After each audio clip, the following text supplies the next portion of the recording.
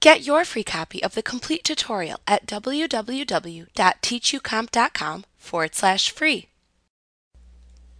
Another way to gather information in your notebooks is to send it directly to OneNote from its destination source. For example, if you have content in Microsoft Word or that you come across on the internet, you can send that information directly to OneNote without having to go through the steps of copying and pasting, etc. To send content to OneNote from an application such as Microsoft Excel or Word, first open the document with the information that you want to send. Then choose the print option within that particular application. In Microsoft Word 2013, I'll click the File tab to enter Backstage View, and then choose the Print command on the left-hand side. In the Printer drop-down area here, we'll make our choice. You'll see all the different printers that we have available to choose from, but in this case what we want is Send to OneNote 2013. Give that a click. Once you make that selection, just click the Print button. OneNote will then launch the Select Location in OneNote dialog box, which is part of the Quick Filing feature of OneNote. This feature allows you to insert the content directly into a page without having to first place it in the Quick Notes or Unfiled Notes section and then moving it later. You click to choose the page where you wish to store the information. Now, if it was recently used, it might be in the Recent Pics area here at the top. Otherwise, you can select it by clicking on the small plus signs to the left of the folders, sections, and pages to navigate to the correct page. Here's our Products section. There's our page that we want right there.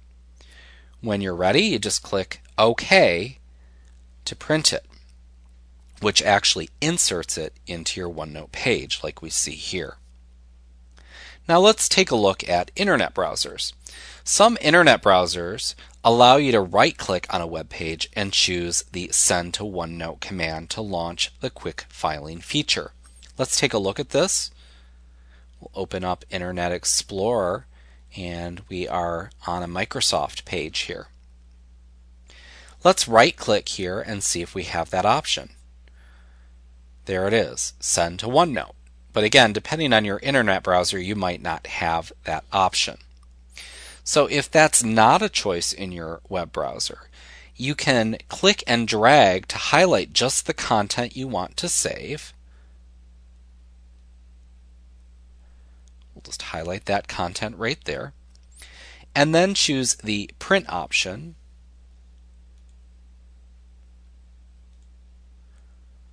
Which will launch the Print dialog box in this case.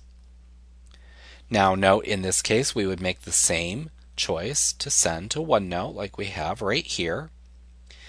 Now also notice that it gives you different abilities to print or send certain information to OneNote, and that's down in the page range section. You can choose all, or you can choose just what's selected by giving that a click instead. And then when you're ready, you can just click Print. And again, we'll see the Select Location in OneNote dialog box. Again, you would go ahead and navigate to the page and click OK to print it in there. And there's our information. Now, version 2013 of OneNote improved the Send to OneNote tool and has made it even easier to clip and save information as you go. In OneNote, you can tap the Windows button and the N on your keyboard to open the Send to OneNote tool. The tool can be kept minimized in the background and in your taskbar while you work in other applications.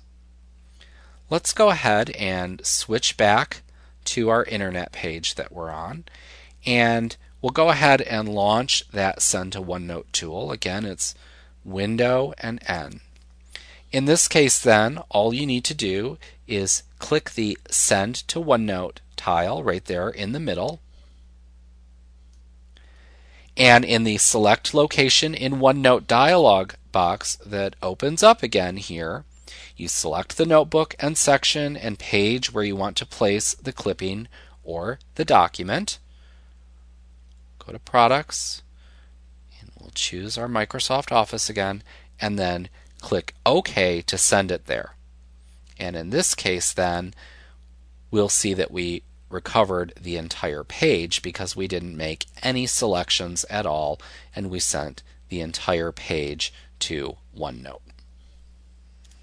Like what you see? Pick up your free copy of the complete tutorial at www.teachucomp.com/free.